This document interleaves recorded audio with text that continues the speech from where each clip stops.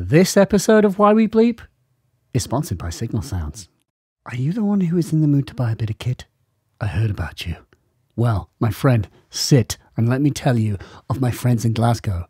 The ones when I was trying to get into Eurorack and I didn't know what to get and I was trying to navigate the million things I could have bought, try and find a thing I should have bought, I spoke to Signal Sounds.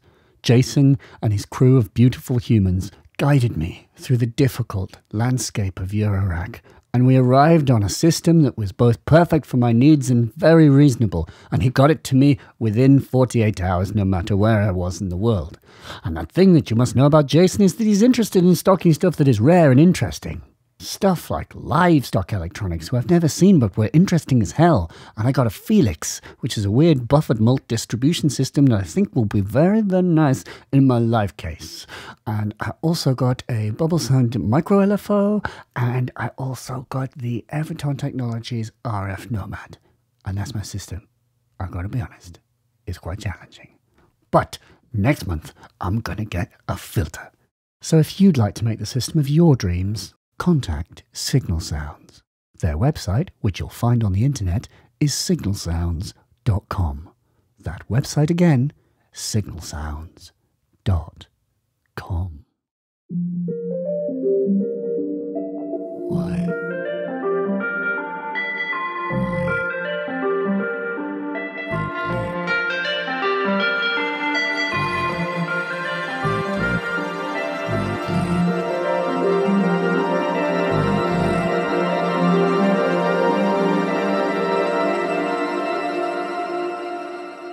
What's up? You alright? Welcome. This is Why We Bleep, and in it we interview people who make electronic music. And this month we've got Colin Benders on the show, which is a pretty darn sweet thing if you're into the modular thing, which you may well be, because Colin Benders is a modular improvisational wizard of the day.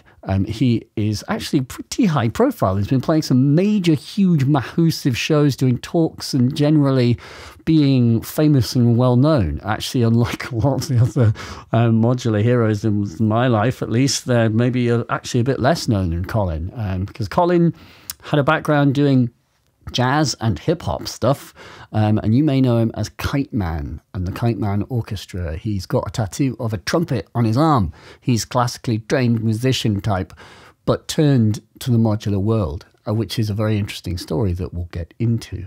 So what a dude. It's a pleasure for me to pick his brains, because he's doing the thing that I'm trying to do, which is try and improvise music and have it be danceable, euphoric and joyful. So we'll get into that. But first, something bad happened. Something awful. I blew up a module. The module I blew up, however, cost me about £35 second hand, which was the Dope4 A148 sample and hold module, which I bought to try and improve my live system following some excellent comments that people had made, and make a video of. But I blew it up. Yeah, I blew it.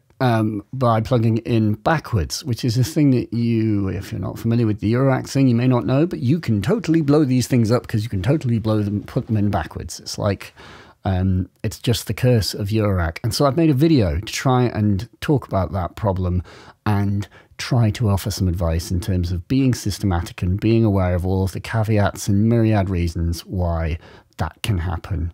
And it's a bit annoying because Dope4, bless you, Dieter, he does not put the information on how to plug his modules incorrectly into his manuals for the modules. And when I challenged him on this, he had to beg to differ that that was a reasonable thing to do, but like other manufacturers kind of always do. Because that information is available elsewhere on his site, he says, in the A100 manual, which I trust you've read. I'm sure you've all read the A100 manual. And every time I plug in a module, let me tell you, when I plug in a Dope4 module, I read the A100 manual. That's not how people do things, unfortunately. People go and seek the product manual for the specific thing that they're holding in their hands.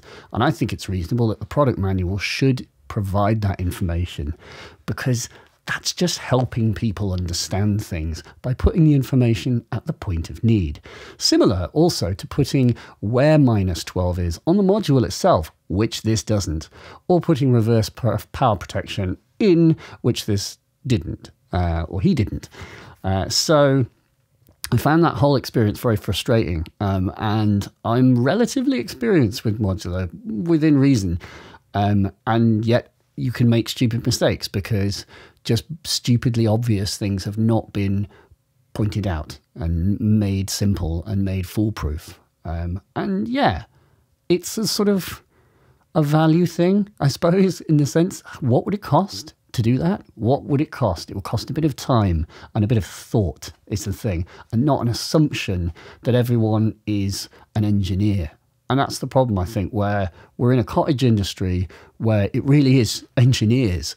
There's no, like, you know, focus group. There's no user experience designer at DUPFA that's there to kind of make sure, hey guys, do you know, actually this is not really that fun to use. We need to work on X and Y. We've just been doing some tests. We've just been watching the way people use this.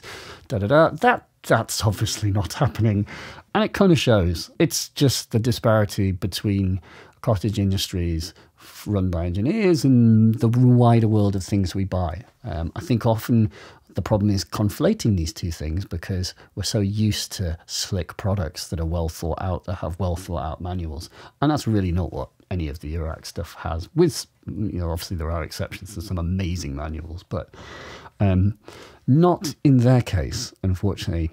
Anyway, the other thing of value, which I acquired this month, was I bought a Circlon, which, if you're not familiar, so the Circlon is a hardware sequencer, and it is the dog's bollocks of hardware sequencers, by all accounts, at least, by what people say. And I got thinking about it because there's a new Aphex Twin tune that got released, and I thought about it a while back when the Cyro tunes were released, and some of them were called Circlon. Started investigating the Circlon more seriously, because I'm like, oh, damn, if he's making this tune on a Circlon, I want to know what that thing is capable of, because he's writing this incredibly intricate, glorious, expressive music through what looks like a fairly pretty miserable device. And the more you read about the Circlon, you know, it's like drinking the Kool-Aid a little bit. There's just so much kind of fervor on behalf of the people who own it. And then you find out how much the thing costs. And you go, oh, shit. Because the Circlon's basically, I might get this wrong, it's basically 1,600 euros. Circlon, 1,500 euros, ink VAT. Starting price for the basic Circlon for a hardware sequencer in 2018. Gosh, doesn't that sound like a lot of money? God, that's a lot of money. And I was thinking about that, because I think a lot about the value of things and what things cost. And it, you know, that's a funny thing to say, that it costs a lot of money and it's 1,500 euros. You think, well, the best will in the world, that's, you know, it's a small run device made by a 2-person team. It's one dude who's developed this thing. And quite frankly, apparently, it's the fucking nuts. It's the best hardware sequencer that money can buy. So, you know, is that much money when a MacBook Pro costs possibly twice as much as that? And actually a Circlon can replace a MacBook Pro if we're talking about sequencing hardware primarily. And it can do it with way better timing than any computer this side of an Atari. So it's an interesting one. I started thinking about like what the original prices of sequencers were. What did they cost when they all first came out? And the answer is, I was looking at the Roland MC8, which was the forerunner to the MC4, as used by Aphex as well. And the MC8, when it came out in 1977, it cost $3,295 at list. And that, my friend, in today's money, is the equivalent of £26,000. Oh, by the way, also, it took 40 minutes to save a 4-minute song that you were writing on the MC8. So that every single day when you finished working on the MC8, you had to spend 40 minutes before you could go to the pub or you paid the, you know, tape op to do it, to back your song up. Because if you turned it off, it would just be lost, everything that you've done painstakingly. So now does like 1,500 euros for a thing sound expensive? And I mean, yeah, sure, things have come down in price, but it's just this kind of, there is this sort of mad, odd state of value perceptions in the music technology world, quite frankly. And I think I can't sum it up better than just saying that there seems to be a sense that if we can't afford something, then it's too expensive. Like there's an entitlement that we should just be able to afford everything, you know. And so if something is a premium product that has a price and it's just not what we could afford, then it should be cheaper. Not just like accepting that we can't afford it. Like we accept that there are Ferraris in the world and obviously we can't afford a Ferrari. You know, and also with the best will in the world, like look at what pricey guitars and violins go for, you know. There is not a Moog System 55 nor a Synthy 100 brand new in box that could even begin to touch the plural hundreds of thousands of pounds for things in that world.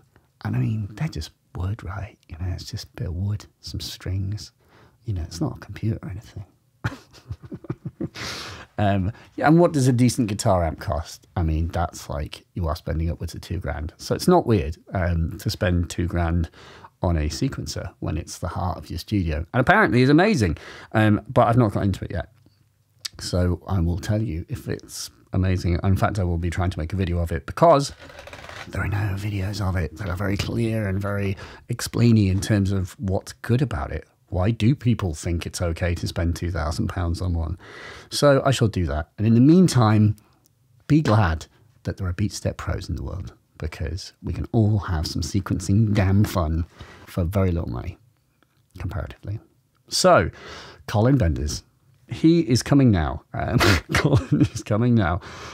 When I met Colin, but a week or two ago, it was 11 p.m, weirdly, and I met him in a London hotel. We went to his hotel room to talk, that's all, because he was playing a gig at King's Cross at the Egg Club, and he was on at 3 a.m, rock and roll, mate. So he had some time to kill. So we started at 11, finished at like 1-ish or something. So it's a good chat. And as I said before, Colin is an improvisational, live, modular dude. So if you're aware that that's something that I'm interested in doing as well, and a brilliant application of modular, then you'll know that I was pretty damn fascinated to pick his brains. And we talk about things like, we talk about truly abandoning the computer and why he did that, and embracing the moment of live creation and what that means versus just pressing play. To him, he has a very good answer to that. We talk about his weird route into the modular world, as in the things he bought to start with and how it developed. We talk about what his bare minimum is that he could play a show with, you know, like the actual core heart of all of his patches. And I asked him things like, what do you think when you're playing a live show? What's actually going through your mind? How do you structure and think about things? And many more things besides, including the panic of traveling with modulars and the nightmares of your case or half your case being lost by the airline hours before you have to play a show, and what he did. So, this, plus more, with Colin Benders.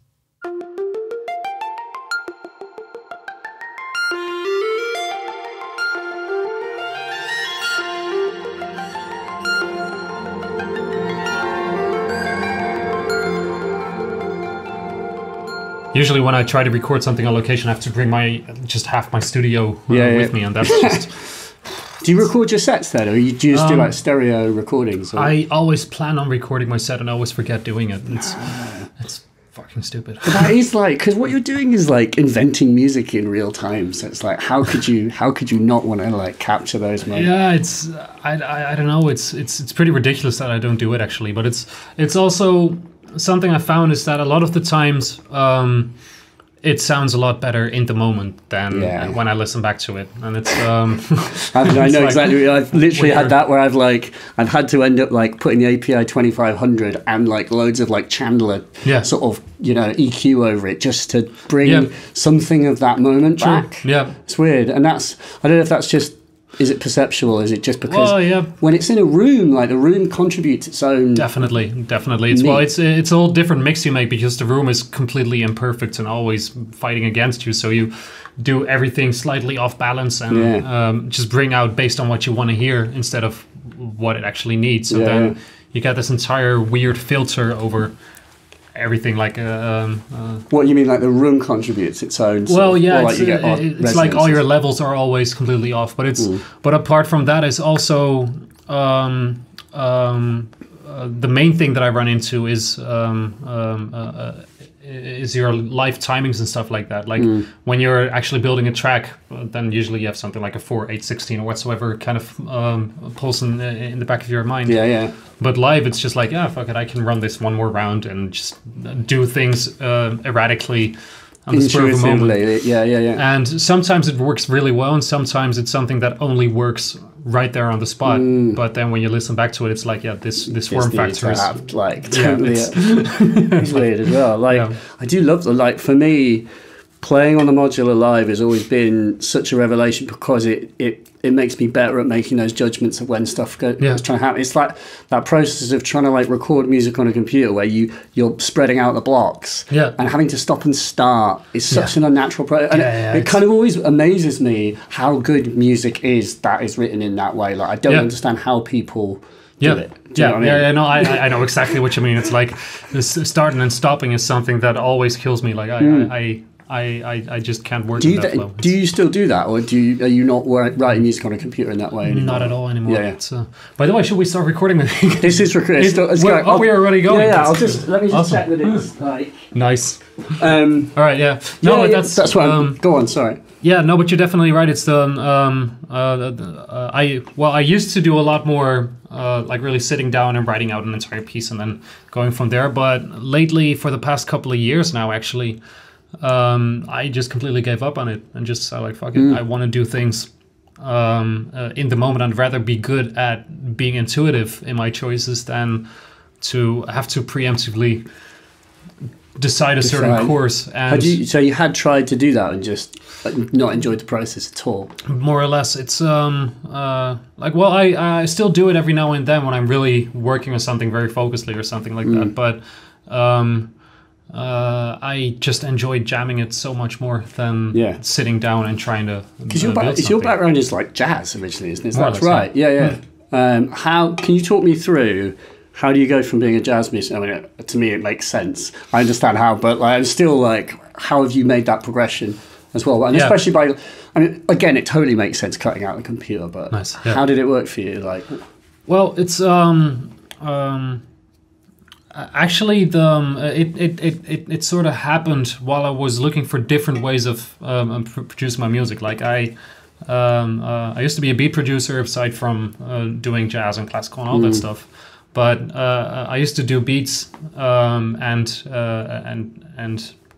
work on those with rappers and singers and stuff like that. And at some point, the whole process of making those beats and tracks just became super stale and. I did not enjoy the sound that was coming out of it. I was always, I know it never really worked for me the way I wanted it to. So. As in, you would. Did it ever work at one point, or you were just like you just get habitual and? Well, at some point, I guess I did have a good flow going. But then I started second guessing everything I did all the time, and it was just when you have a computer, it's so easy to just delete something or just get stuck on one loop and then push it away and start again. And I ended up with like thousands of unfinished tracks, and then my hard drive crashed actually. Oh really? And so I lost everything. Oh, that's perfect. I know, that was actually the thing. Like, what a blessing in disguise. So exactly. At that point you were literally like, right, screw this, I'm not going to start again. More or less. It was like I did somewhat start again, but then I was like, oh, why even bother? I want to do it differently. And at the same time, I was I just had a pretty successful run with my orchestra project. Yeah. And that just opened up a lot of doors and possibilities. And also, all of a sudden, I had a budget to work with instead of just having a computer and one shitty microphone to work with. I was able to actually get gear and do all the things that I always wanted to do.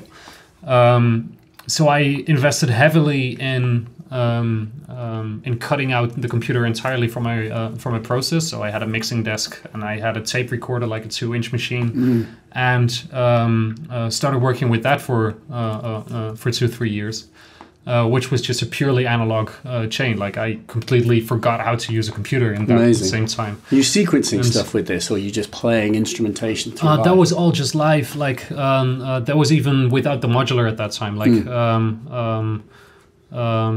well, somewhat simultaneously, I discovered the modular, but I wasn't really taking it serious at that time because I was still working with the orchestra and doing a lot of live music. And my entire workflow became in the room with people, making music together and making changes as you go. And then from there on, write everything on the spot. So the whole principle became, it has to be a one take, and it has to be live, and it has to be human, the end result. Like no weird editing and whatsoever. So just what you did is what it is. Exactly. Just play better if you want it to sound better. That was basically the whole deal.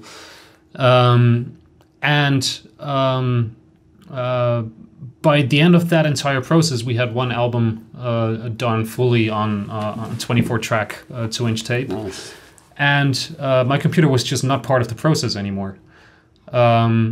And then at some point I decided, like, okay, I want to start making beats again. And I had completely forgotten how my workflow was with that system. Like, I had no clue where to begin or what to do, and just started getting stuck with it every time. And at the same time, I also noticed that I really did not enjoy the sound of working with computers anymore. Like, the sonic results were always, it just sounded thin and plastic and generic in a way. And I was like, yeah, that's, I can start investing in different plugins to work with now. But I don't want to do that. And then a friend of mine allowed me to jam on his electronic equipment, and that wasn't even modular. It was just like a 909 and 808. And he had an MS-20 and an ARP X, I think. It was. And I just had so much fun with that. I decided, like, all right, I want to start doing this. So then when I started looking into then what I would need, I kind of randomly stumbled upon modular synthesis. And Allard from Sonar Traffic, he's a good friend of mine, and he actually told me to look in this direction, like maybe you'll find something interesting there. And I just got completely sucked in. It was I don't think I ever stood a chance once I saw. So had you worked out, you were like, wait a minute, I could do everything on this, or were you just thinking, like, at that point it could be a part of, like, you maybe have some Electron stuff or something else and an MPC or something, and go? It was more like that. Like, okay, maybe. Well, at that point, I hadn't fully given up on the computer yet. Like, I wanted to reintegrate that in my process, but I didn't want to work with those sounds anymore. So I decided, like, you know what, maybe this modular stuff can replace my my plugins and all my software and stuff like that. And then I'll start using this instead. But yeah, I had no clue what I was doing, and I had way too big a budget to start with this. So I ended up ordering everything I could find. And it didn't make sense at all. Like, I had 16 oscillators and 2 VCAs, and I think I remember you were doing the polysynth or something. Were you doing? I remember seeing videos of you trying to do that. I was like, that was this insane man trying to like. Fair play, you know. You were like, well, I need 16 of everything because I want to make. I need more of this. Just buy a Jupiter 8 or something like that. Well, that was actually the most of the feedback I got at the beginning was. Because I was active on Muff Wiggler and asking, like, okay, so how do I build a polysynth? And they were like, you just don't. Like, the fuck are you doing? I know, and all of the various Eurorack polysynth things seem to have disappeared. Like, it's not a thing. Yeah, exactly. That was just a thing. Like, don't even start. Don't even bother. Just stay away from it and just get a voice at a time. Start slow. But by then it was already too late because I had already ordered everything. And by the time I got it, I was like, well, crap. this actually doesn't work together. Like, what do I even do with this? And miraculously, somewhat, I had enough to make at least 2 or 3 synth voices or something like that. But there was just one Oberkorn sequencer, which is just a 16-step. Repeating traditional sequences. Exactly. It was I got really frustrated with that because I had all this stuff and I had no clue how to work it. So it just more or less basically stood there doing nothing. Except for when friends came over and were like, "Oh, what is that? Well, here, cool, it makes bleepy noises." And then we ended up making bird songs and fart noises, and that was it. And but yeah, so then that kind of went on for 2 years or something. And meanwhile, I was still working with the orchestra and doing things. And then at some point, it was like, all right, let me just sit down with this and try and do something. And with that Oberkorn, first I managed to patch up 3 simultaneous melody lines on it. I had 2 of those things, so I had some weird interacting patch setup so that with one of the sequences I could actually flick between A and B parts. I was using some clock dividers to make them run slower or faster, and from there on, the first thing I patched up was Ave Maria. Nice. Why not? Why not? But only the first 16 steps, actually. But and then I changed that patch, and all of a sudden I had this multi-timbral, somewhat polyphonic patch going on. I was like, okay, so this actually is possible. It can work, but maybe not on my system the way it is right now. So then I spent a lot of time just thinking like, okay, so what do I need to change in this? And obviously more VCAs. That was the first thing. And then I stumbled across the ER101 sequencer. And that just changed everything. It was the moment that thing arrived, together with Make Noise Herb Verb. Yeah. That was just basically a point where I just stopped interacting with people, locked myself in a room, completely forgot about. So wait, because also the ER101 is like, that's a somewhat mythical beast that, like, you know, I've met a guy who was formerly VCO ADSR. Phil is like Ebsidic now, and Phil's like, that's his sequencer as well, because it's unlocked the possibility of doing a whole show. Yes. But I don't understand it. Like, I don't think anyone understands it who hasn't kind of got one. But then I hear such like fervor from. So I suppose my question to you is like, why? Like, especially also if you were struggling with the technicality or even the sort of system building. The ER101 feels like the worst choice in a way because it just seems so impenetrable, like it's so hard to use. But am I wrong? Like, how does it work? You know, it's actually super intuitive, and that's the funny part about it is I initially got it because it has practically unlimited steps. Yeah, and not just for one track, but for 4 tracks at the same time. So immediately it was like, all right, I can write 4 voices independent from each other. Just write it as if I'm writing sheet music, basically. Yeah. So as long as I keep in mind the gate lengths, the step lengths, and pitch, then I can do whatever I want. And it's pretty funny because of course you're editing one note at a time, but you should really not underestimate your own memory of the notes you have actually put in there, because in your mind automatically you already see all the notes you have put in, and you can kind of see it in front of you, like there's a sequence actually going on. So those singular notes that you see at a time, they all make sense within the scale of things that you put in there. So the result was basically that the patch that had taken me a week to set up, this polyphonic monster with 2 Oberkorns, took me half an hour to program in. Yeah. And it was just like, well, there's just simply no competition. So if there's any module that is worth taking your time and figuring out, then that's the one. Because so were you kind of trying to get very specific results as well? I mean, because there's different schools of philosophy with this stuff. Some people want to build things that are like, you kind of turn the dials and you don't know what's going to happen.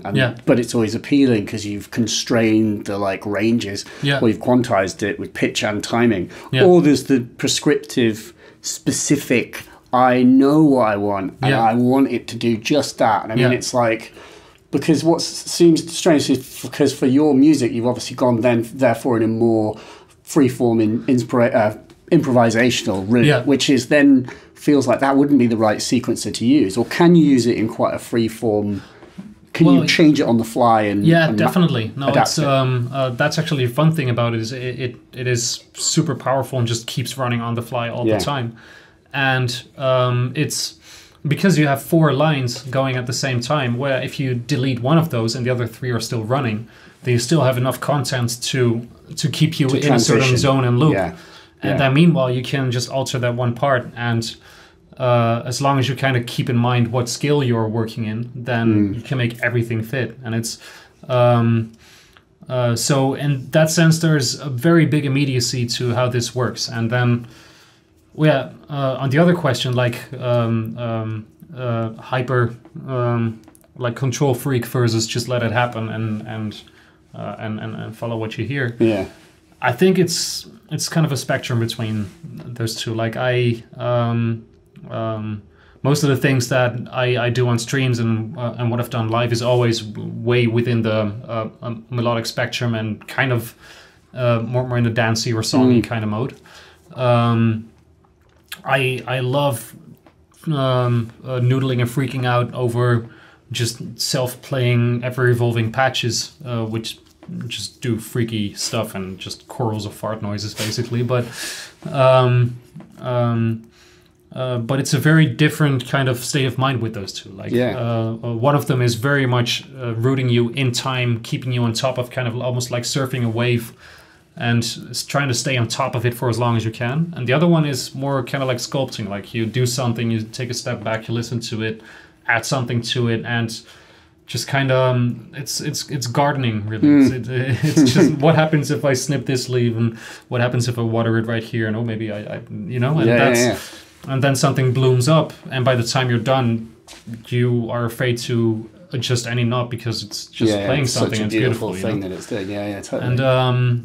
And I think in the end, hopefully at some point I can reach a symbiosis between those two, where I can bring in the best of both worlds. But the one thing that's standing in the way is how addictive it is to be surfing on that tension wave in a way, which is the whole live energy of just keep going and adding create more things and just new, build it up, break it down. Exactly, and that's and especially in live environments, it's I'm making most of the music because I'm curious what it's gonna sound like if something alters or happens or whatsoever, and it's more energy, more things, more. So how is, like, you go from there, and then like how has it evolved in terms of, and I suppose I mean like what do you patch these days? Because I often, like, seeing you on the streams and stuff, you pull stuff out, you're rebuilding it. It's not like what I'm doing, where I'm trying to almost hone in on one concept and refine it. You are literally reinventing, or it seems to be. So I suppose the question is, like, I suppose the best way of asking this is, what is your bare minimum patch? What do you have to have? Yeah. How do you do it to just play a show like tonight, All right. Well, I think actually my even though I change things up and I pull stuff out and I change it up and whatever, essentially it's still all kind of part of the same core patch, I think. And it's not really module specific, it's very function specific. If we're talking like what is a bare minimum system for me would be, okay, I'm gonna need something to control the master sequence for as many voices as I want to use. Like, for example, let's say we're gonna do just a very simple acid set, or we want to have a bass line and we want to have freaky noises, and we want to control those two. Now, for this, all I'm gonna need is two sequencers, step sequencers or whatsoever, that can so that I can do at least 2 tracks. So in this case, let's take 2 units of the Metropolis. These are fantastic because I want to have immediacy. I just want to slide my finger across something and something changes and I can write on. The other core value is I want, I don't want to dwell on one particular module for too long. Like that's the problem I get. It's like menu diving and stuff like that is always killing. You have to also, I have to be able to take a bird's eye view and just be like, this has been going on too long. Actually, exactly. Let me change this. Let me do that. And meanwhile, while you're doing this, you actually already want to be focusing on the next step. And that's I can't do that when I'm going too deep in one particular module. But so anyway, so we have those 2 melody sequencers. Well, obviously they're going to need a synth voice. So for me, a synth voice is usually preferably 2 oscillators, an envelope of a filter, a VCA. Do you like FM the oscillators against each other? How do you, or do you just do it for detuned, one detuned patch? Well, it's I always cross FM them, but then only if I can control it. Like if there's some a way sort of of turning it CV off. offset. Yeah. Like sometimes I don't want it and I just want them beating against each other, and sometimes I want to slowly bring it in, but it's but usually that's always an option to do so. Basically with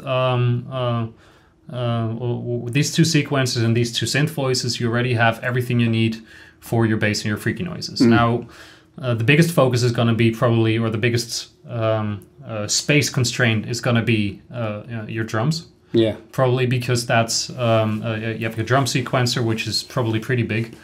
They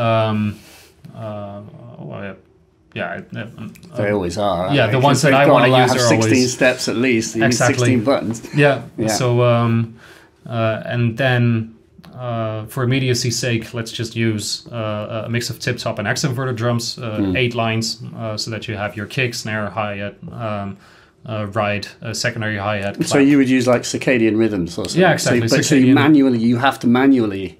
Then circadian rhythms can be overwhelming. Or do you have things pre-programmed?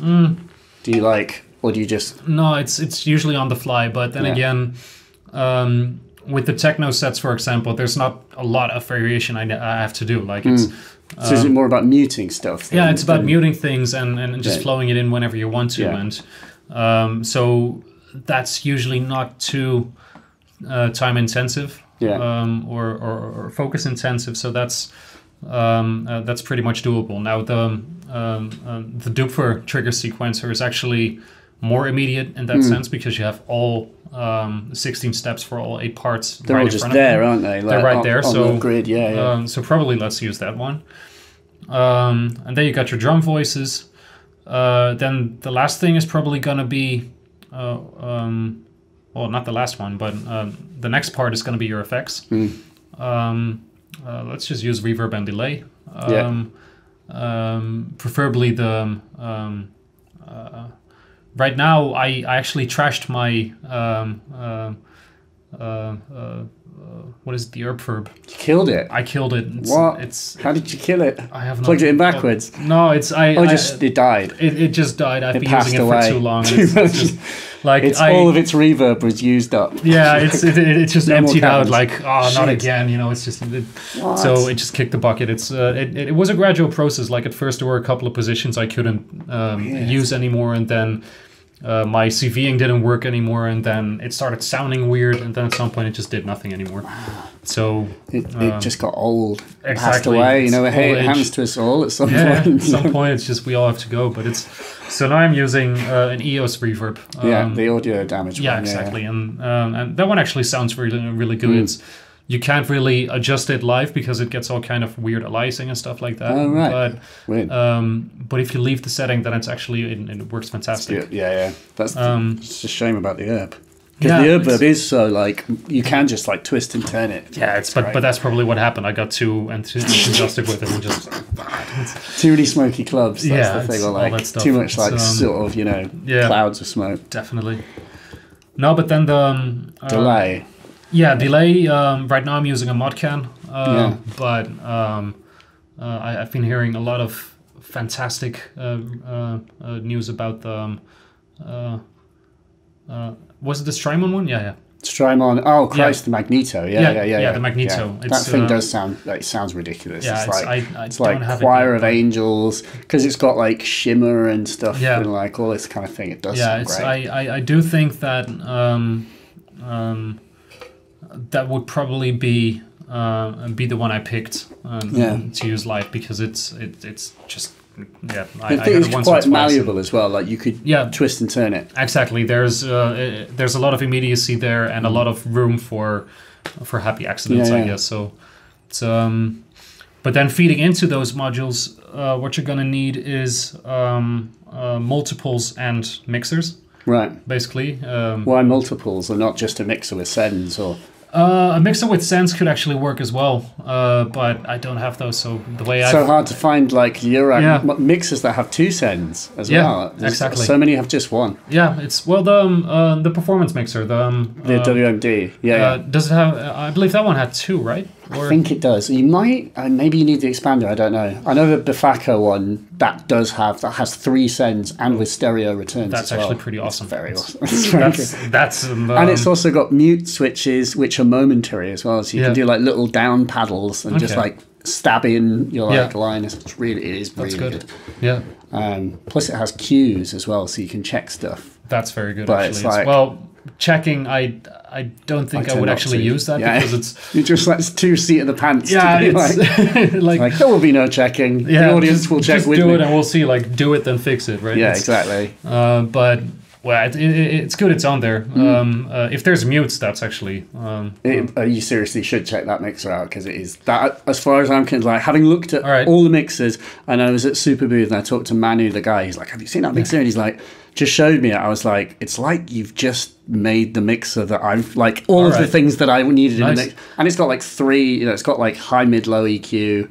and the direct outs as well on the channels, so you could record it, but it's more just like the 3 aux sends, the stereo return, so you don't lose any channels to get your returns. 6 and then mutes. Can't remember what else. Dude. But it's good. Panning as well. I had no idea. It's good. Yeah, that one's going in my rack. It's good. Because that completely. That kind of makes the multiples and mixer solution obsolete. That's. Because that's exactly the functionality you want. You want direct. You want to retain your direct audio signal for what you're using. Through the direct out. Does it have direct out on each and every channel? Yeah. Okay. The only trick is that the stereo returns don't have direct out. So what you would have to do if you wanted to track them, you'd have to mult them off. Do you know what I mean? Like copy them out and then record them separately. But that makes sense. The concession is all 6 channels do have a direct out. And then the effect sends can be pre and post fader as well, so you can you can do sort of pre fader and have just echo as a way of bringing things in and stuff. It's like that's fantastic. It genuinely is like the one. I'm remembering that one. That's that's good. And it's just released now, or is it? It's been out for a while. It's just like I think with Bifaco, it's just maybe not the gear that we're all. It's not in the news. Do you know what I mean? And it's not sexy because a mixer's just a mixer, but. Suddenly, when we're all really want it to be in our case, so we're not bothering with an external mixer. Yeah, no, it's seriously the mixers right now is something that makes me the happiest out of everything. And it's like I had just a little Mackie mixer, and I was like, still, you've got to make like 14 connections before you play a show, and it's just the sweat going down, especially if you're at a festival where you've got 15 minutes or something, just to be like, fuck, get everything working, like, just make it work. I've had it where, like, I started playing and my Verb cable was just unplugged. It's just like, no. But you just don't need to, you just shouldn't need to think about those things. No, exactly. It needs, you need modules that really do cater for the live musician. Definitely. Definitely. But I do feel like more of that has started to happen. Like, immediacy has become... more and more of a hot topic, and it's long gone the days where it was all catered towards just studio equipment and menus and all that menus and stuff like that. And it's I'm pretty happy that that trend is kind of slowing down or something. Like most of the time, most of the modules that I have that have serious menu diving, I haven't touched them more than the week that I purchased it, and then it's just like, all right, for later to discover. But I just end up not using it. Yeah, I mean, I think there are some good. I mean, there's some good exceptions, but I totally agree. Like, it's the especially, but also in a live situation, you just have to have dedicated controls for things. You just can't be menu searching it. No, exactly. It's got to be twist and turn. Yeah. No, and it's like the only exception for menu diving is when it's really seriously worth it. Like effort reward should always be completely. I would put the one thing that I've found that's like that is the IntelliGel Rainmaker, which is like, you know, the super. It's almost like a H3000 in a Eurorack module, and it's like pitch delays, but where every delay can be panned and every delay can have a filter, and it takes time to set that up. But then, frankly, you save your preset, and like I've got one preset that I made on that I've basically played like all of the last like 4 shows, just effectively using that. All right. It's like doing fifths of delay. Oh, nice. But it's just amazing because mainly because it pads out the stereo field so much. It almost feels like it's giving you so much of stuff for free. Do you know what I mean? Where well, shit. It's actually when I was talking about the whole immediacy thing and that it has to be worth it, or modules that you have to dig into at some point. I was thinking about the Rainmaker because I know it can do so much. Same with the Shapeshifter, for example. That one also, it has made the most ridiculous sounds out of all my equipment, but I haven't taken the time to really dig through it yet. That's I think it's, and for me it's just a case of doing that and just saving, knowing that you can save presets. Like I will never, there's no way I will ever go into the menu settings if I was playing a show, but that module is good because it also has like, you can set up like mod knobs. There's like a mod A and B, so you can you can set up parameters that you know that you can mess with. But it's quite a space, you know, it's like that big. But you were talking about your like, as an Algamod, the cases that you've got, like a fair bit of definitely. So Algamod is, I was for a long time was looking for what is the what's going to be the best case to travel around with, and I was really. I don't know. I was kind of panicked about airline regulations and stuff like that because I have to fly with that stuff. I've been going through as well. Oh my god, it's just the idea we were saying before, like before we started, like, but the idea of having your case and then being told it has to go in the hold. Yeah, for example, it's stuff like that, or what has happened to me like 2 months ago or something. I was playing in Spain, first they bummed me off the flight, and then they forgot to ship one of my cases.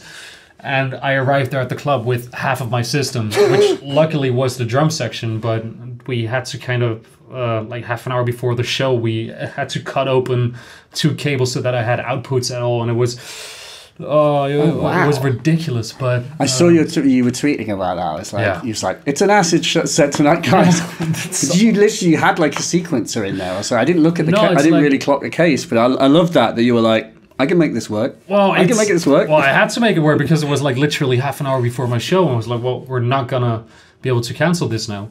And luckily, like one system had my sequencer, or what is the melody sequencer, and my voices and the effects. Yeah. And the other case had the circadian rhythm. It had my drums. And it had one Metropolis and it had one Macbeth set. So you're set. Yeah, well, that was the thing. Delay on that bad boy, and like you're pretty much. Yeah, well, it's like there was a. Well, that's that what was you were the thing. talking Like about. there was no. You need your weird sounds though. Like I don't know where they would have come from. You just have to like shout into a mic or something. Yeah, something like that. It's in the end, I didn't have any of that. It was just those dry. And you know how awkward it can sound when you just have to dry. Oh, like no effects at all. No effects at all because all that was in the other rack. But you know, Macbeth, a good Macbeth voice through a big system. That always works, and luckily the one thing that did work there was that I did have my compressor in there, the L1 micro compressor. I think it's. I don't know that. Yeah, what a module is it? Yeah, it's a module, and it's actually a pretty fantastic module because it has an envelope output, so you can make any VCA into a compressor that way. So do you use it for side chaining or something? Yeah, like exactly. Invert it and then create that. Yeah, it's like I just cram my kick into it, and the envelope out goes into all my signals. Yeah, and so everything's away gleefully down by the.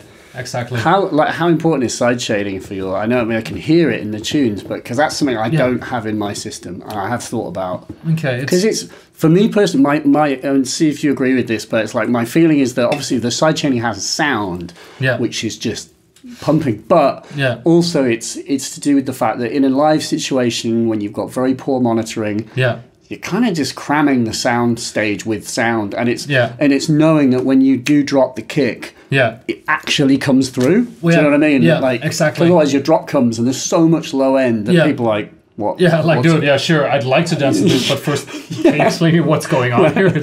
I'll need a kick, please. Yes, please. Because is that why? Or basically, it's a cheat. It's it really is a cheat code to make things work easier, and it's an easy mix module really, and it's especially in live environments, you can't really hear the sidechain going, but you do hear it punching through, and it's. And on top of that, when you do fine-tune it properly, then it gives this entire kind of wobbly dynamics the push-pull vibe going, and that's and that does tremendous things for your energy flow, really. So I really enjoy the sound of that. And you can take it too far, like you can literally just squash everything away until you hear nothing but just your kick and some bass rumble. But when tuned to a certain sweet spot, then it just works with everything. And, and like when you're actually playing as well, what is your kind of like mental flow? Like, can you describe like what your mental state is like when you're playing a dance show? You know, you've patched up for improvisation effectively, and I mean, I suppose there's two questions. Like, how much are you? Because what sequence are you using? Like tonight, for example, are you using the 101 or is it? Yeah, tonight is the 101, and it's a circadian rhythm, and and the Metropolis, because that one is just you flick your finger across it and something happens, and that's always good. So then, have you decided on the scale that you based it off the Metropolis and then program the same scale into the 101? Well, more or less, it's like. Yeah, the funny thing about scales is that there's a lot you can do without with changing only the bass line, for example. Like if you're in C minor, for example, adding in an A flat in the bass, and all of a sudden you have a major chord. If you add in an F, then you get this weird dominant on top of it. And there's so many weird notes that you can add in without changing anything else and still have entire chord changes and shifts and everything. So basically that's how everything is set up, is I more or less keep in mind which notes to use and which ones to skip.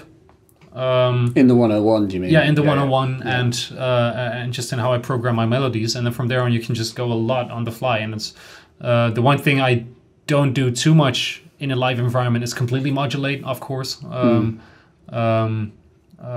which is a bit of a restriction that I'm trying to solve at some point. Do you say completely modulate what the melody or the chord? Exactly. Like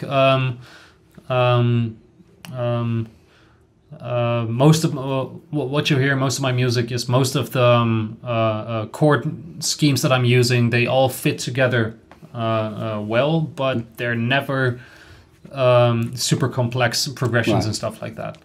And you have to sort of stay within a range to make sure that it works. It's like and if you go too far off piece, then you're like, well, then I can't find my way back in time to keep the energy flow going. So that's kind of the trade-off I'm noticing in live environments, that I kind of have to dumb down my my quest for chord progressions and stuff like that, and focus rather on what fits together, what works, what I can do on the fly, and fits in my general flow of playing all the other stuff.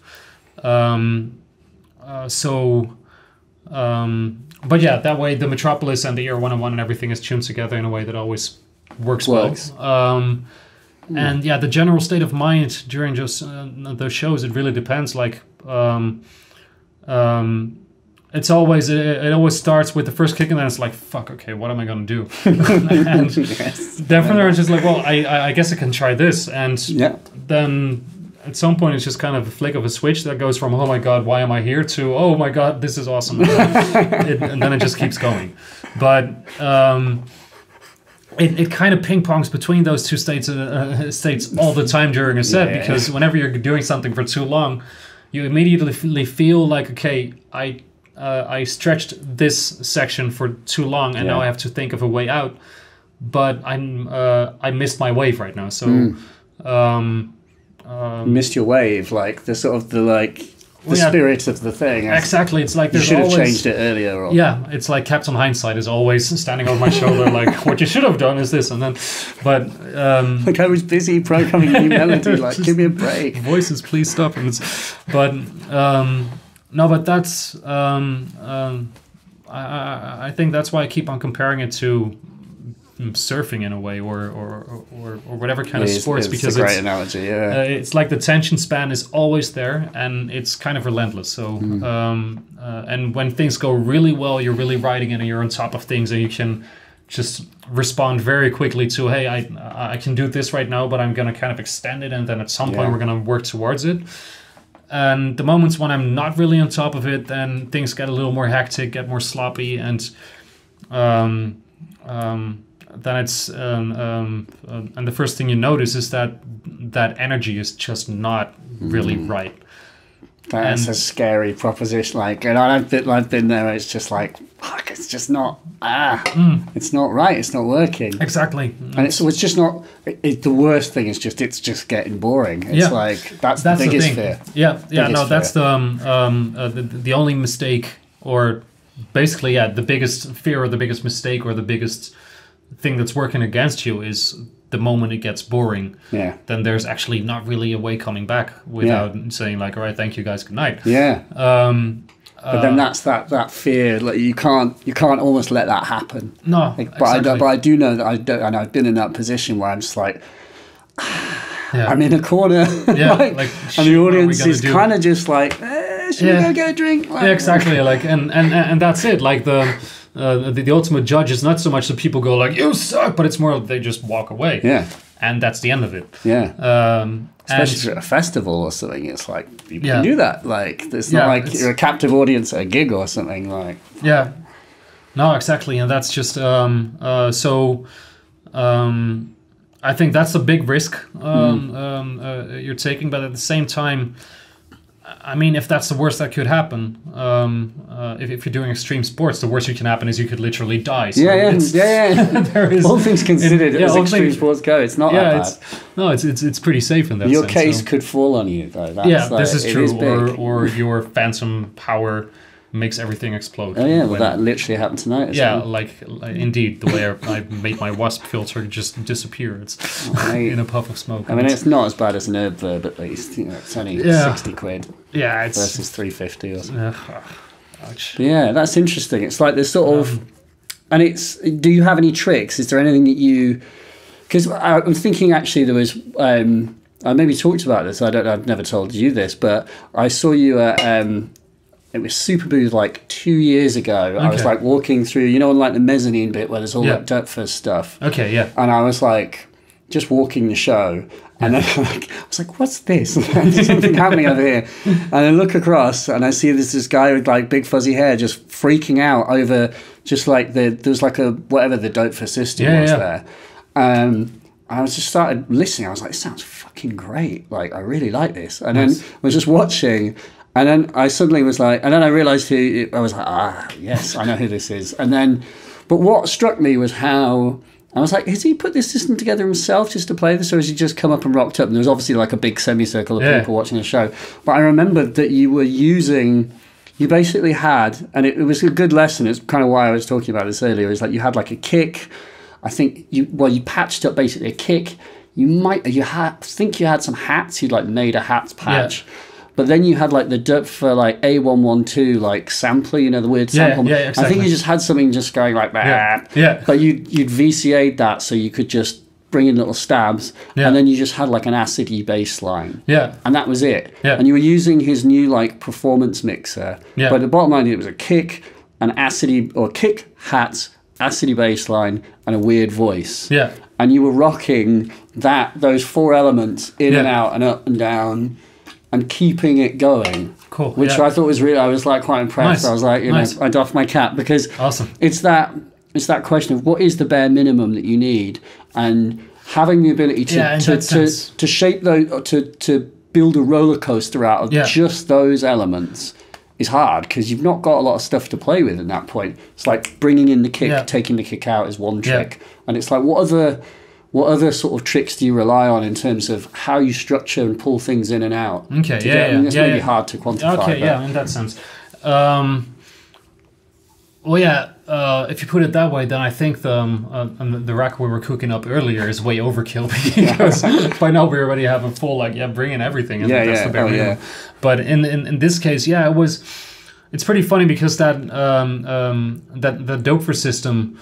It wasn't even a show back then. I was actually just checking out a couple of modules myself there, and every time when I walk past that particular rack, it's just so inviting to play with, because the Doper stuff is like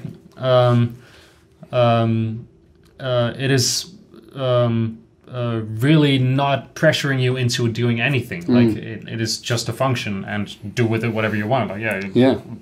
It just does this and make do. It doesn't force you into a particular way of working. No, exactly. I think also it's telling that you could come up to a system that you didn't know and yet patch it up. It says a lot about the power of Dirt for this. Their stuff is so straightforward that whereas there's a lot of Eurorack modules that you can't just walk up to and there's a lot of systems in that show you can walk up and you'll not have a good time unless someone's there to tell you how it works. That's that usually is actually my biggest tests with modules, like can I play this right now with no help? Exactly. I don't want to need to be a certified specific module patcher or whatsoever. I just want to power it up and play with it, and if it sounds awesome, then I'll keep playing it. And I might be a bit spoiled in that sense that I expect modules to be fantastic without immediately. But in many ways what you're saying is they just need to be simple enough that you can understand them. It's exactly. I mean, it's the I would like to find the complexities myself in how I put them together. And but in that respect I might be very maybe old school in my approach towards modules, that I'd rather have a bigger rack with lots of singular functions than I have one module that does it all, because that's why I walked away from computers to begin with. I don't want to be programming, I want to play. And with that Doper setup, I think the bare minimum there is basically all you need is whatever you need to groove, and it's and in this particular case I'd actually worked in a sidechain there as well, by the way. I think you have, yes, okay. That was just an inverted... invert the envelope, follow the thing, the kick, and then invert it and send it out to all the other chains. And that's the way that one worked. It's, but yeah, it's basically that, a kick, snare, or whatever snare, just something noisy to the percussive things, a hi-hat, and a bass line, and plenty of filters to mess with your bass line if you want to, and it's octave switches as well, which all the Dirt for oscillators have. That's good. It's just that, and that's it really. Like and from there on, I don't know, the biggest I always find the biggest impact on things is pulling things out and pushing them back in right at the time where you feel like, okay, now we could really use this. And it's always hard to do with modular. Like the one thing I think I was going to ask you about is like, how do you do fast changes on a sixpence? Because that's the hardest. Like doing build-ups and breakdowns, the kinds of things that you can do in a DAW where you've got the luxury of orchestrating this from out of the realms of time, because you can just let them do it. Whereas in a live situation with a modular, you've only got two pinching elements. Unless you can get your knee in, and it's like, so how do you you can't make a lot of stuff change at once. No, and you have to almost embrace the progression. Or have you found ways to do? Do that? I guess there are ways to. Well, yeah, there's two things there actually. Like when things are hard, you can make it simpler. Especially in modular. Like you have only two hands, and you're trying to control a gazillion parts with it. So with modular, you always have the option to, if you can't reach it with two hands, then maybe create a button that does it for you. And then all of a sudden you don't even need two hands. You can do it with your pinky while you're doing something else. Yeah. So if it's too hard to do, then find a way to make it simpler without doing a concession towards what you're trying to do. Now, the other thing is I have really learned to appreciate filters for what they can do. Like it's not so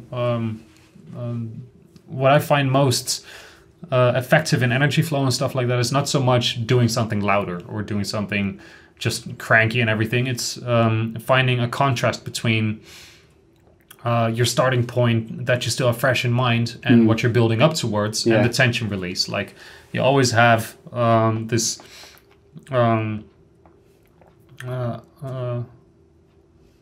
what do you say? It's kind of like a starting point, tension release, and cycle again, you know, and that's and that way you can make the exact same movements 20 times in a row, and every time you do it, it feels like you're just at one step ahead of the last time you were there, and it's just it comes in waves once again. I think those slight differences, you don't need to do everything at the same time, but like just slightly opening up a hi-hat or so do you filter every element? Have you got like under a filter, or are you saying that you use filters almost like volume controls to slowly, in a way, definitely just keep elements muffled or bedded and bring them up? True. It's like as long as they're moving in a way, like for drums you don't particularly need the filters as much as you need slight differences in timing, for example, like slightly extending the duration of your hi-hat or giving a longer tilt to your snares, or making your kick just a little fatter, pulling it back and then doing it again. With melodies, I really enjoy filters. That's because I feel like we're super sensitive to the slightest changes in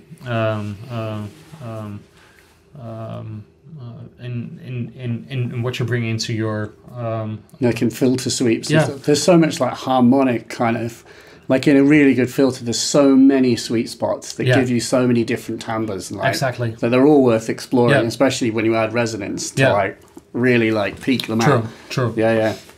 It's interesting. It's like this guy, do you know Stevio? I mean, what a god! Fantastic. The man is the man. I worship at his altar.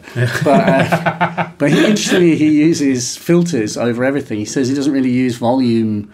He uses filters because makes sense. And also to close down elements so that the drums start very low and rumbly, and then he can bring them up and stuff. It's kind of what you're describing, but he's using it on almost every element, you know, just to bring things and brighten and close, which is a good way of, it's an economical way of kind of adding variation without necessarily needing to change it. The thing that I think he does so like exquisitely well is how he's like swings like if you listen to the swing in his like drums, and that's not always easy to do in modular. There's lots of like annoying technical issues like clocks that don't pass swing on. Do you know what I mean? That when you send a swing clock, they just ignore it and stuff. Well, if you've got like solutions. Well, it's a lot of the times there. It's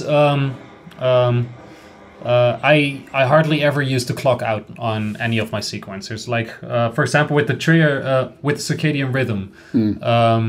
I'm not sure if that's a firmware thing or whatever, but at least in my version, if I open up the swing, it doesn't pass through the clock. It only passes through all my individual lines. So instead of using that one, I'm usually using an actual track on the circadian rhythm to send it to all my other clock-ins. So you can have the swing. Exactly, and it's because as long as there's not a clock divider or multiplier on the input side of your sequencer clocking, then it will follow each and every step that it receives as its next step. So then, all of a sudden, all the sequences that were not listening to your clock changes or swing or whatsoever, all of a sudden they do respond to it. Plus, you can do that thing of like changing the gate pattern that's driving them. So then you'd like just turning the tumbler just to sort of change it up. Exactly. It's nice. Yeah. That's good. Yeah, like it's this eternal quest to like find the ideal. It's very hard. Like I don't know what like. I think modular's got such. It has the potential to create the greatest live improvisational systems, but I feel like we're only just starting to like see artists that are kind of doing it. I think Stevio is like an example. He is. I would say he's the most advanced in terms of, because what he's done is so specific as well. When you actually look at his patches and how he's doing it, he's such a good example of the Doepfer philosophy, where he's just got really simple elements and he knows exactly what he wants it to do and it's doing it. I think it's you know, it's the opposite of buying those complex modules that just kind of do everything. Do you know what I mean? No, exactly. It's when you look at his rack, it's what I saw of it was basically a massive Doepfer system. Yeah, and it is, and that's it. And it's it is. There's very little. There's very little of like the cool and trendy modules. It's all just Doepfer stuff. No, because it's like you. In an ideal scenario, you would buy a module for its function, and not so much for the name or the brand or the or whatever else. But like, if you need an oscillator, then any of the oscillators should be able to do it. They all sound pretty damn good. Like I've never heard fantastic. Like a bad oscillator. Do you know what I mean? It's like even I shouldn't say even, but I mean the Doepfer ones are most of the time. Well, more than perfect for what. Plus, they have octave shifts as well, which is like. Sorry. Oh my god, the polyphonic, the quad. Holy shit, that thing is fantastic. That's also it brings in your promise of the polyphonic system at last. Finally, full circle. Finally, it took some time, but I did try. I tried to get a demo of that at like NAMM, but it was taking them so long to patch it up. I thought I would walk off and come back. I don't think I ever saw that thing fully working. It's like no, but that thing is ridiculous. It's so can you just send like? Yeah, I mean, I don't really understand how it works in that sense. You need a poly sequencer to sort of run it, or no, but it's actually super easy. It's like it has. You have one master CV input, and then you control all 4 voices at the same time. But you can also feed each and every oscillator its own CV line. Okay. And that's how you make like the tonal differences. So really, what you would need is a 4-track sequencer. Like and then 101. Like a 101, like a 101 and like that Doepfer module. 4 filters, 4 VCAs, and 4 envelopes. And you're done. And that's no, but the sound of that thing was really. Is it? Yeah. Just sounded like. Yes, I'm trying to wrap my head around what that would offer. That just like getting us, you know, like a polysynth and just sequencing it from the modular in some way. You know, getting a CC or CV to MIDI adapter. You know, why not just do that? Well, I think there's the biggest reason, at least for me, is a very practical one. Like every second that I'm not looking at my modular, I am not having the bird's eye view of what's going on. Yeah. So I want it to be in my rack. And I want it to. I can totally relate to that. And that's something like I used to have a 909 and a couple of other things next to my setup, and I ended up never using them or touching them because I'm way preoccupied with. This is like having the modular mixer versus the Mackie mixer. It's just like just let it all all be in this one field of vision, so that I can. That's just it. I want to be able to do this and see everything I need instead of going here and going there, and then it's so. For me, that would just be the answer. Like the immediacy of having it right in front of me versus having to even just doing this is already too much. Yeah, no, I totally relate. Yeah. There's I saw someone does like a little string synthesizer in like modular, which like I don't know if that sounds any good, but it's like literally like a 8 HP module that's like it's got MIDI in, so it's like MIDI sequence, but it's a Eurorack module. So you'd have to get like a module like the Squarp Hermod or something that can output MIDI. But I was like, actually, I loved it. Same thing when there were people just going, "This is stupid. How can you?" I was like, You've clearly never played a live show with a modular. It's I just want everything to be in that case. You want it right there. Let it all be a self-contained beast. Yeah, that's just it. I was going to ask. I mean, this is sort of we covered this, but it's an interesting one to sort of talk about is like what. I mean, obviously, I may know your feelings to a certain extent, but like what for you, like what is the importance of live music? Because it's talking about the whole thing of this. It's a philosophical problem that personally I've been struggling with, which is like, you know, if you know how electronic music is made, it's really hard to enjoy, or I find it hard to enjoy shows when I see that they're kind of not really doing anything. Yeah. And that's sort of fair enough in the sense that it's hard, you know, once you do know how the magic trick's done, you can see that it's not fun anymore. But an audience member doesn't know that. And so an audience member, all they care about is the music. And as far as they're concerned, the only thing that matters is the music and not the difficulty or the sort of the balls of the musician. And so for then it's like we say, oh no, so if someone comes to see a Colin Benders show, it's like they are maybe not, or they see the system, or maybe they don't see the system, because if you're playing in certain environments, it's probably going to be quite hard for them to actually even see. They'll just see this box and your head. And it's like, well, what's the point? Do you know what I mean? Like, what's the point? And it's that, and you start to think, well, fuck, like, what is the point? And actually, maybe if I just had you just make the perfect show and play it and hit play, but find some other thing that they can latch onto visually. From an audience's perspective, they'd enjoy the fake show more, or would they? Do you know what I mean? It's like, I know what you mean, And this is what I've been struggling with, because I'm like, well, you know, in trying to create improvised live music that truly celebrates and is the purest expression of what I think live electronic music can be, I'm making it really hard for myself. I'm risking having shit shows, becoming hated and not booked for future things because I'm failing, or because I'm doing, you know, I might do okay. Why bother, and why not just, do you know what I mean? So I don't know how you think about this as well. It's like, because you must be having these thoughts. Yeah, definitely. And I think, well,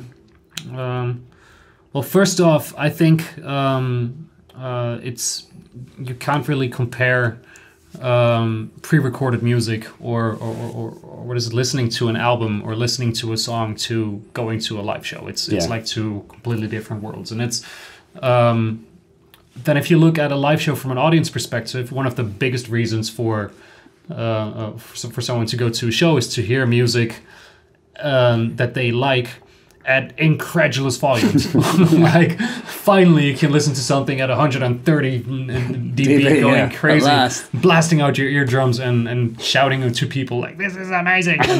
And that alone is already worth it. Living the music, being in there and going like, holy shit, it sounds even better when your eardrums are rumbling along with it, you know? And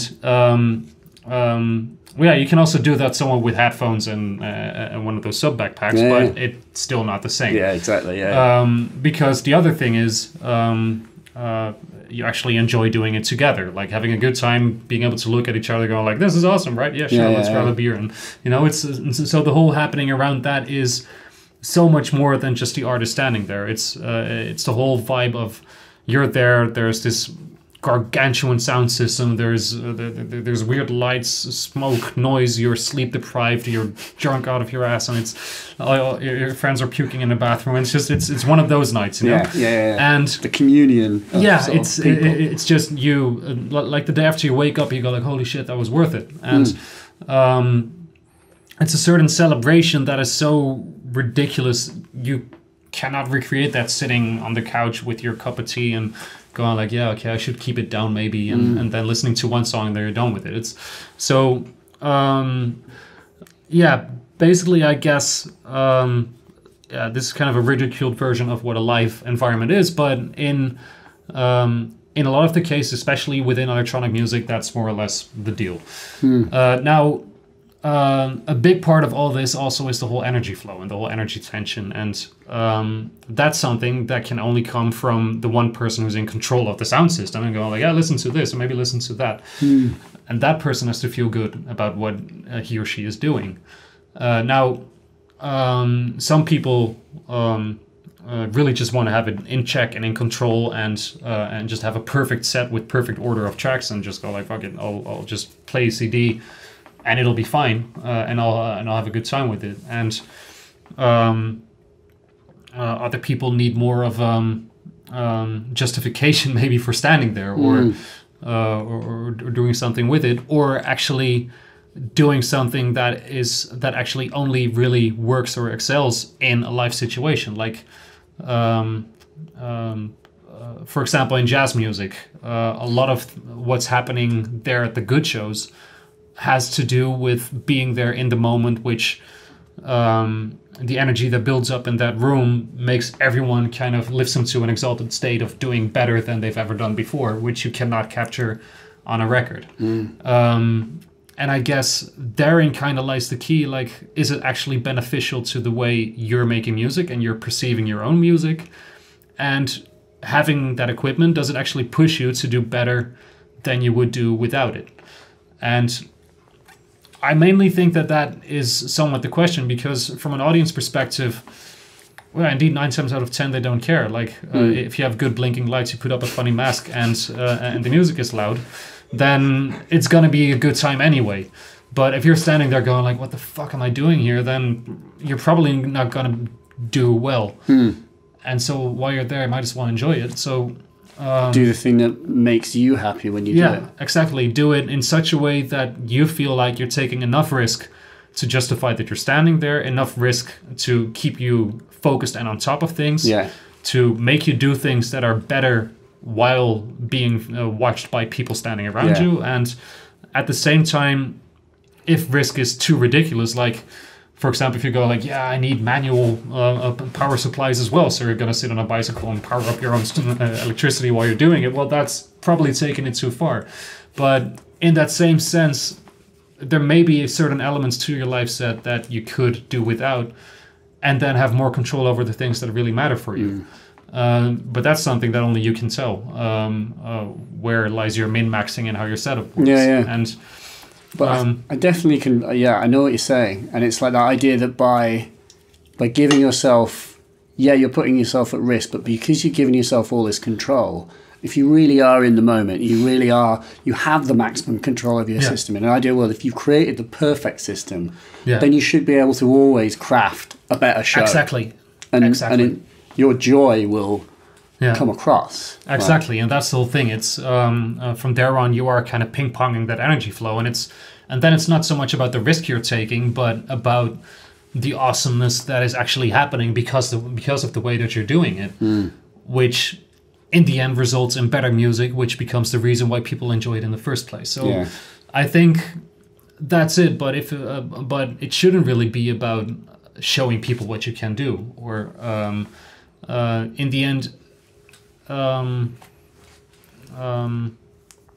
In a very weird way, it's not really about you or something where you're doing something like that, but by doing a good job at it not letting revolve around you, it becomes something that everyone enjoys, which later on becomes like, holy shit, that was actually a great job there, you know?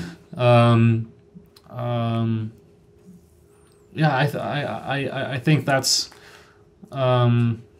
somewhat the way it works, or at least thinking about it this way is how I would explain it.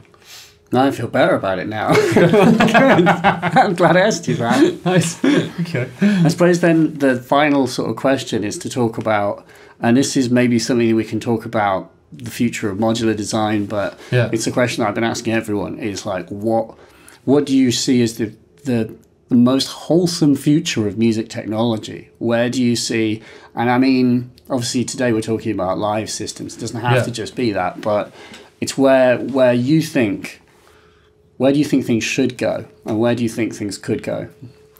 And it may only just be the things that you want necessarily. That's fine. Where it should go, purely in terms of technology, or it could be technology. It could be the power. It could be the way that we interact with equipment. And I suppose it's to get people thinking about. It could also be like, hey, within the modular world, we've probably already got all the parts we need to build the ideal systems. It's like, how would they work? You know, what would it be? But it's a sort of open. It's an open question, because it's getting people to think about what could we do better right now? Yeah. You know. Wow. I'm thinking.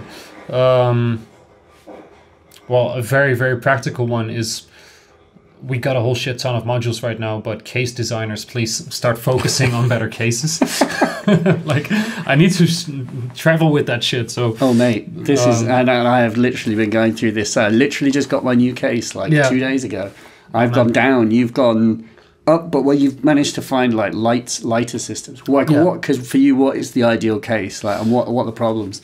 The ideal case, it depends. Like when I'm traveling, I need a case that fits as much as I can in as lightweight as possible, in as sturdy a case possible within the airline regulations, so that people don't start throwing up my shit. Yeah. So the best I've found so far is the Amalgamod one.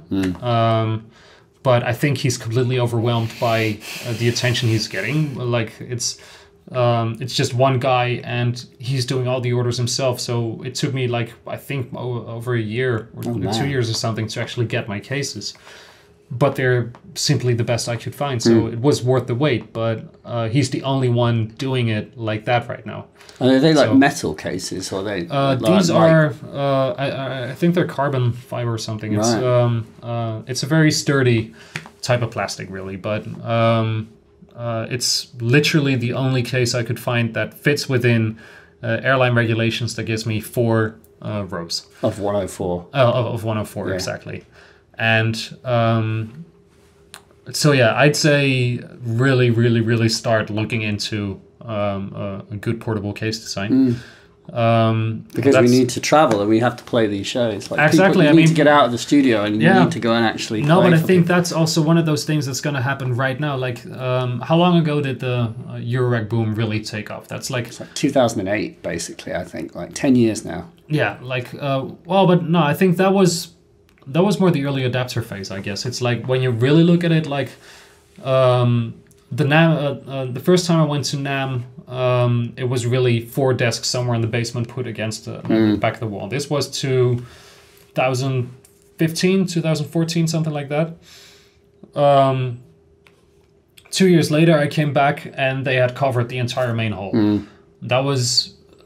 Yeah, I think that was 2015. They moved up from like Hawley, and they're like the first thing that you come across. All of a sudden, it was this massive big thing, and everyone was talking about it and was buzzing. Roland started making modules, and like everywhere you looked, you really. So I actually think like the real big boom happened only a couple of years ago. Yeah. Like, I think that you are right. It's like I'd been into it for a bit longer, but it's true. Yeah. When I first started getting into it, and it was 7 years ago. Yeah. 7 years ago, it was kind of like only like Tip Top. Make Noise was just starting to do like the format jumbler and stuff, and it was just like beginning the sort of almost exponential curve. Exactly. But you're right. Like, no, but that was really the start of it. Like there was only a handful of Eurorack companies, and back then it was actually still a discussion. Like, should you pick Eurorack or should you go 5U? Yeah. And by now it's no longer a discussion. Like it's sorry to the 5U people. Yeah, hey, 5U is still fantastic, but it's most of the people right now they will automatically assume they're going for Eurorack when they're talking about going modular. That's kind of back then it was actually still kind of a power balance because both of them were somewhat obscure. Only Eurorack had more stuff going on. But if you look at it now, because I think I got into it around that same time then, like 6, 7 years ago. Yeah. And if you look at it now, it's a completely different world and landscape. It's like there's so much out there. But the biggest point in that is if you pair that with the learning curve of modular, like it's complex material, so only by putting in a lot of time you will start learning and mastering it. A lot of people bring it into their studio to start working with it. Some people will never actually take it to a live environment, but the ones who do need some time to adjust and adapt to it. It has had a tremendous boom and boost within the producer community. Like Noisia has gone deep into it. Amon Tobin has started working a lot with it. Deadmau5 has always been an adaptive, but then you got Phoenician Snares who's doing things with it. Surgeon has been using it a lot, but Ben Clock has got a massive modular system now, and it's like all these guys are using it more and more and more, and slowly they are starting to pull it out live. Yeah. And I think that's going to be, that's somewhat the turning point where all the people who got into it a couple of years ago are now somewhat getting ready to start showing. They're like maturing their abilities. Like Surgeon's not bringing his Octatrack out anymore. No, exactly. It's just like he's going with that rack. Like fucking hell. Richie Houghton, that's the one. Yeah, like he's doing his massive modular show now and bringing it mainstream, and it's and all the DJ kids, like how everyone was like, "Oh, I'm gonna be a DJ when I grow up" or whatsoever. But after seeing a show like that, now you got this stuff going, and I really think like the big wave of people that's gonna bring this stuff to the stage, people are gonna get completely sick of it, and then it's gonna be saturated, and then it becomes the norm, and it's gonna be awesome. I really can't wait until that happens, because all those people who got into it like 2 or 3 years ago are now feeling confident enough to actually start playing it to people. And I think in that respect, where it's going to go is more immediacy, because people want to play it live. The big battle between DJs and Eurorack is a DJ has better produced songs and better sound at the expense of less control over what's actually happening. Eurorack has way more control over what's happening, but a more complex flow to do it, and iffy mix. So probably and it's hard, and also just mastering the build-ups and breakdowns. Exactly. Like, that's the beauty of produced records. Is True. 50 changes can happen in one split second. We can't do that. It has to be a slow progression. Unless people design tools that are the one master controller that lets you do. For example, I mean, I think more of those things that probably do somewhat macro control within your sequencing. It's a dangerous topic there, because you kind of relinquish control by adding that in. But I still haven't found the proper fill machines, for example, the things that really make you switch everything in one go, or the handy mutes that make you really switch through things. The real macro controls that with one hand let you do everything at once. Like I am kind of dreaming up of what I probably am going to build within now in a year is a setup with 21 frames, like the mutable instruments. Oh, as in you literally will have 21 mutable instruments frames. Exactly, and taking one of those, controlling 4, controlling 16, you know? Holy that with shit. one knob you get Colin's 16 hands. The spiders. The spiders. Yeah, but then the thing is that you control 64 individual parts with one knob, you know?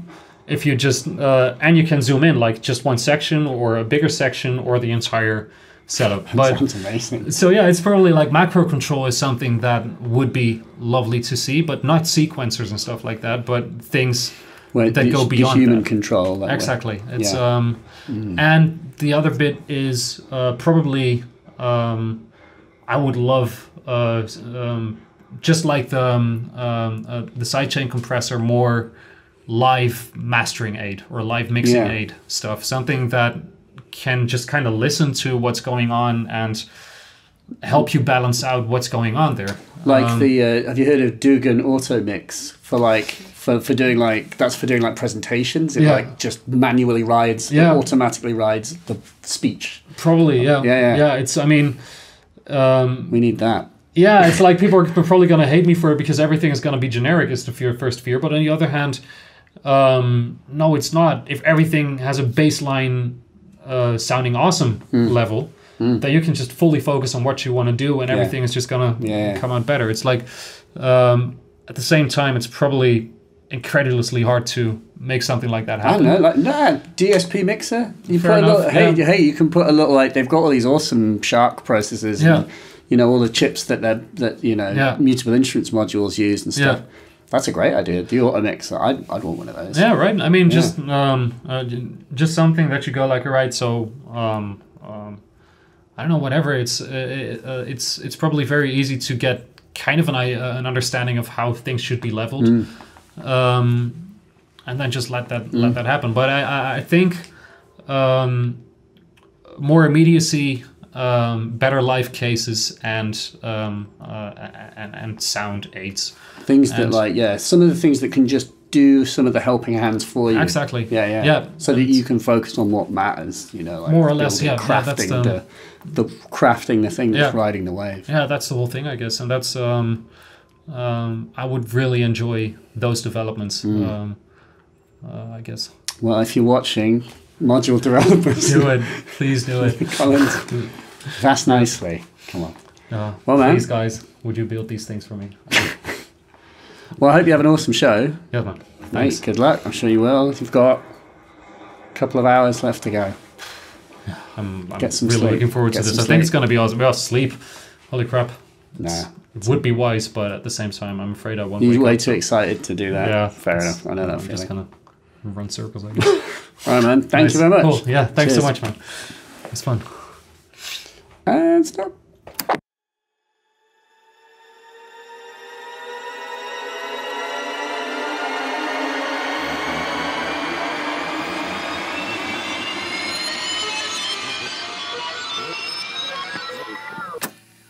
And that's a Colin. Yeah, love him.